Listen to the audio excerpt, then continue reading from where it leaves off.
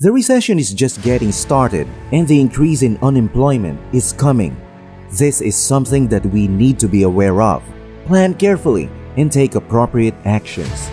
Peter Schiff, an economist and financial expert, gave this warning about what is going to happen in the very near future. Schiff has authored books on investing and shares knowledge on the stock market, the economy, the Federal Reserve, and the effects of monetary policy on people worldwide. To know more about what we're facing, watch this video till the end.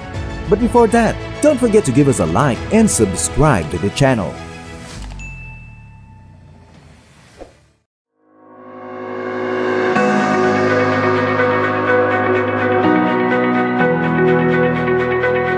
The rate of unemployment will increase. The unemployment rate will rise as long as the recession persists. However, the US government is trying to convince the people that the strong labor market means we are not in a recession. But that is incorrect because of how risky the labor market is. Wages have never really increased this much in real terms. The labor market has been weak. Workers have the power to request pay raises when the labor market is strong. That is not happening. Workers are being forced to accept reduced wages. As a result of their primary job insufficient income, many individuals choose second and third jobs. Think about it, 9% inflation would result in 12% salary increases for employees. The rate of inflation would have exceeded. They are accepting raises that are considerably smaller than inflation, which is a sign of a sluggish labor market.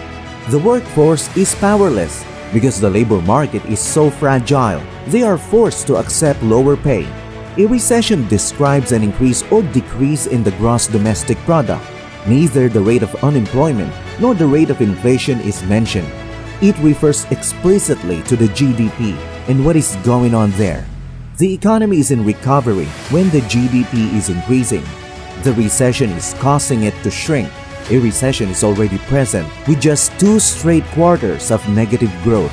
Peter Schiff also believes that things could get worse since we are just getting started. The wage price spiral is just another misconception that the government created in the 1970s.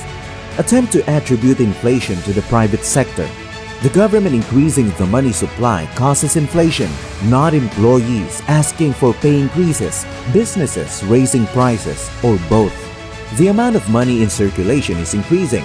Moreover, prices increase when the money supply is inflated. However, if inflation is 9%, a 5% increase in nominal wages alone does not mean that workers are ahead. And the wage figure is probably accurate, but the cost figure is not. Instead of 9%, the actual increase in consumer prices is probably 18%. That indicates the collapse of real wages. The savings rate is currently at its lowest level as of mid-2009. According to the most recent economic data we received, it diminished to 5.1. What were the economic conditions in the middle of 2009? The economy was severely depressed. As a result, the last time we saw such a low savings rate, a terrible recession took place. Why is the savings rate so low? Mainly because people are being forced by the recession to use their savings to pay their expenditures. Since their pay increases are insufficient, many people are unemployed but are not counted as unemployed, and our labor force participation rate is still meager. The state of the economy is dire and only getting worse. In my opinion, many of these businesses that were keeping their employees will likely start letting them go. And as a result, there will be a significant increase in layoffs. That is already apparent. First-time unemployment claims have reached over 250,000. They reached their peak of over 260,000 the week before. Since the autumn of last year, this has been the highest level. That, as opposed to the unemployment rate, is a leading indicator, which is an indicator that comes later, as well as the notion that President Joe Biden produced any jobs. The impression that Biden created all of those jobs. As a result, inflation will increase. It won't collapse, and the reason for this is that raising government spending does not combat inflation. By putting a higher burden on businesses, You cannot combat inflation. You get less investment when you raise taxes on corporations and businesses and cut back on supply. Consequently, less is produced, which increases price pressure. When the government spends more money, there is more demand, which increases price pressure. Peter Schiff said significant cuts in government spending would be the only legislation the government could enact to lower inflation, which would lessen or end the budget deficits. So the Fed wouldn't have to monetize them anymore. Additionally, all of the laws and regulations that are currently driving up the cost of doing business could be repealed by the government in large amounts. Therefore, companies could pass the savings to their customers if they lower those expenses. According to Schiff, only tax increases target the middle class and the poor have a chance of success. Spending must be decreased because demand must be decreased. Of course, the middle class has less money to spend if taxes are raised on them, but they won't act in that manner. Of course, I prefer to see government spending reduced over that. But if it won't reduce spending, the only option is to increase taxes. If they take neither action, inflation will continue and worsen. A recession, according to the Treasury Secretary, is only a temporary condition. It's similar to a new phase in our recovery. Concerning inflation, they all said the same thing and always used the word transient. The recession is transitory, just as inflation was. They often say that, but the economy is currently in a recession. We have been in a recession all year, but it will only worsen.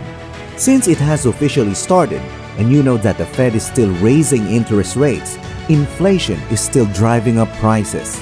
Therefore, the economy is not justified in reinforcing all the pushing forces. The effects of the economy's decline are exhilarating and will get worse. The last time consumers were this pessimistic about the weakening economy was when we were in a recession. Aside from all of that, President Joe Biden's approval just dropped to 38, and this says a lot about the economy. Why does his rating end like that? Perhaps it's a result of the recession in the economy. Actual people are battling. Real wages are collapsing. Savings are depleting, and people see increases in everything from gas prices to grocery prices to rent, mortgage payments, and insurance premiums. People are struggling again, forcing them to take second and third jobs. Many people used to be retired but are no longer because they cannot afford it. They are consequently forced to take these low-paying jobs. This country's economy is dire. Unfortunately, things will only get worse. There is no vertical growth. Despite their recent decline, oil prices will shortly reach new highs. We are dumping millions of barrels of oil onto the market, and fuel from the strategic reserve is being used. That reserve will run out eventually, then there won't be anything left on the market. Afterward, we're in a serious trouble. Because if that happens, prices will soar, which is already beginning to happen. So what do you think? Will the recession really be that bad? Let me know your thoughts in the comments section below.